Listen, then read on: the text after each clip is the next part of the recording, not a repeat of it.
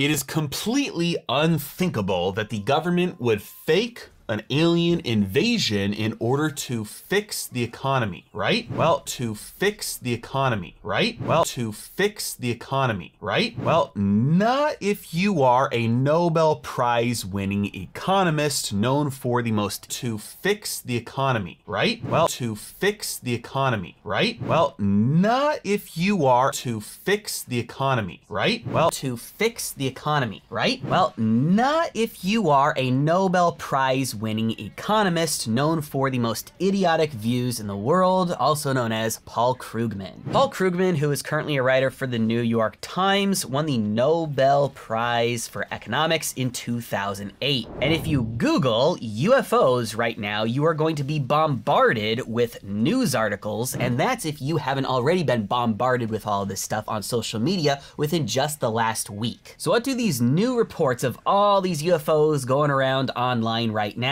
and a Nobel Prize winner from 2008 have to do with each other? Well, you have to take a little bit of a trip back in time to the year 2011. In the year 2011, again, this is only 3 years after he won a Nobel Prize in economics, Paul Krugman suggested that an alien invasion could fix the economy. Now, if you don't know anything about this guy, basically he just says more spending from the government will fix any problem there is. If the problem is too much government, well, we just gotta let the government spend even more money and that'll fix that problem too. And his tune has rarely changed. And in 2011, remember, this is just a couple years after the financial crisis, he was advocating for the government to spend more and more money in order to try and stimulate the economy out of the mess it was in. In an interview, Paul Krugman said, "If we discovered that space aliens were planning to attack and we needed a massive buildup to counter the space alien threat, and inflation and budget deficits took secondary place to that, this slump would be over in 18 months. Now, the video today is very difficult to find of this interview, but in the entire interview, he very much implied that even if this alien invasion just happened to turn out to be fake, and that somebody had been faking it from the very beginning, it would still have the intended effect. The result would still be that the economy would be fixed. Now, for the average everyday person like you and me, we can see from the start this is an absolutely preposterous suggestion, and there's no way that anybody could take this seriously, right? Well, not so fast. Many people say while this idea sounds provocative, there is a serious argument behind it. It would be very much like what the US did during World War II, when going to war was the single biggest factor that helped the US dig itself out of the Great Depression because it generated jobs and exports. So is there in fact any merit to this theory? Whether it's a war with another country or a war with another species from outer space, could that be something that actually stimulates the economy? Unfortunately, the answer is a resounding no. If you've never read this book, Economics in One Lesson by Henry Hazlitt, I highly recommend taking a look at this book. It is one of the simplest and shortest books that explains most economics topics in a way that almost everybody can understand. And one chapter goes over the broken window fallacy.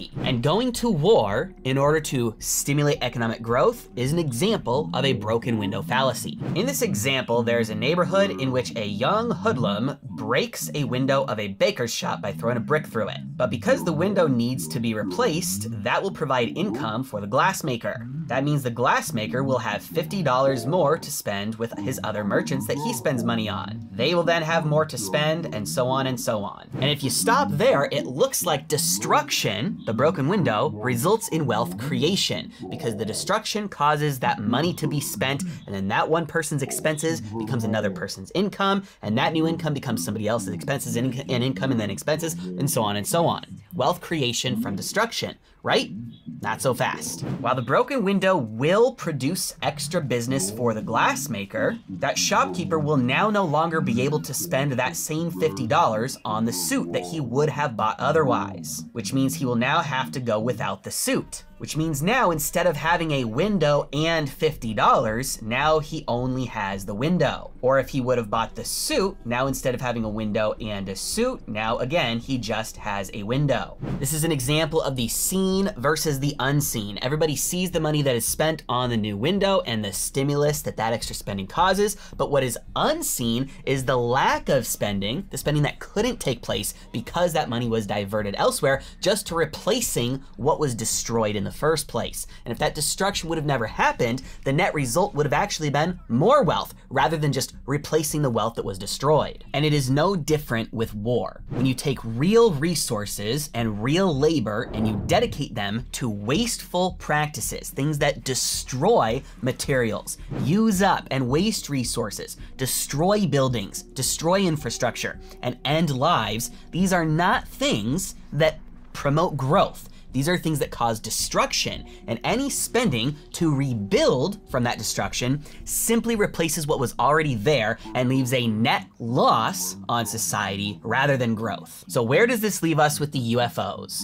Obviously, right now, there are very few people who know what is actually going on, and anybody who does probably isn't sharing it with the public right now. However, given what we know about the history of the government engaging in behaviors to try and manipulate the psychology of the citizens in order to support something that they would never support otherwise, and given the precarious position the government is in right now with their finances, national debt at an all-time high, tax income plummeting, interest rates on their debt skyrocketing, and looking like the economy is on the brink of collapse due to ever-increasing debt loads for the corporations and the households, interest rates going up, and the economy being on potentially the brink of collapse, would it be such a huge stretch that the government would start to use something, an idea that has been brewing by Nobel Prize-winning economists since 2011, to try and get the public to support a brand new war to try and stimulate the economy and fix our problems? I'm not saying I think that is what's going on right now.